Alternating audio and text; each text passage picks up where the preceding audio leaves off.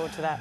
Yes, all right. She is short, hairy and adorable. Not talking about anyone here that I'm sitting next to, of course. Now, Molly the goat is looking for her family after she went missing in Melbourne's north earlier this month. Now, Molly is currently being looked after by Banyule City Council and its animal ranger. Helen Hassing joins us now. Good morning to you, Helen. Good morning. Can you tell us about how Molly came to be in the council's care?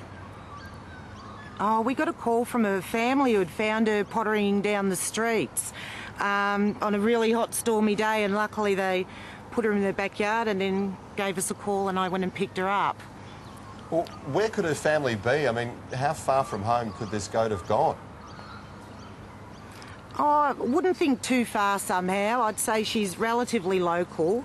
We've had her nearly 2 weeks, so we're just hoping someone will call. And we had someone late last night who rang, so we'll be investigating that to see if it is their goat.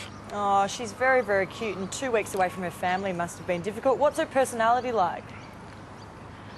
Oh, she's very curious, very inquisitive, very sweet. She wins everyone's heart that meets her. She's just as cute as a button. She's just adorable. Sounds like you might want to take her on, Helen. Oh, I don't need another one. Tell us about what she likes and dislikes. Oh, look, she loves the company of people. Where she's staying, there's chooks and dogs and cats, and she's fine with all the other animals.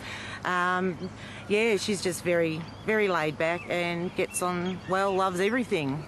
She looks fairly attached to you there, Helen. How many people in Melbourne these days have got a pet goat in the backyard? Oh, probably not many, I would say.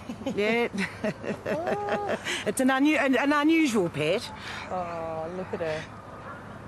And just tell us, she's very cuddly. Tell us how people can come forward and help find her owners. I know that you had a call late last night, but if that doesn't turn out to be the owners, how can people help out? Oh, look, then because we've had her a little while now, then we'll look at finding her an appropriate home where she'll be cared for and loved as well. So, yeah. Well, if you need any help doing that, there will be no shortage of Today Show viewers, I think, who'd love to take on Molly. Look at her. Oh, look, everyone who meets her wants her. She's adorable. Thank you, Helen, and well done looking after her so well. Thank you very much. See you, Molly. Good on you. All the best, Molly. What happens when an Australian